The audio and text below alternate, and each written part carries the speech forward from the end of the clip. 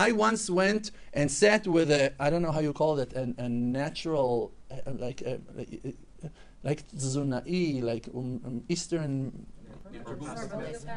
herbalist, something like that, like an expert in food and whatever. And I was honest with him, and I'm talking to him, and I tell him, listen, every time I eat dairy, every time I eat pizza, milk, like I have such pains in my stomach and I suffer.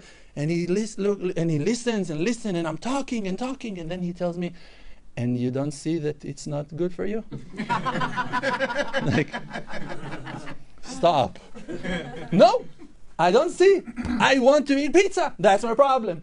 I want to ignore the pain. I want to hide that pain. I want to crush it down to the ground. I don't want to have that pain, but I don't want to lose my lust for dairy. I don't want to lose my passion for milk, for cheese, for all those opportunities and options that the world is offering you.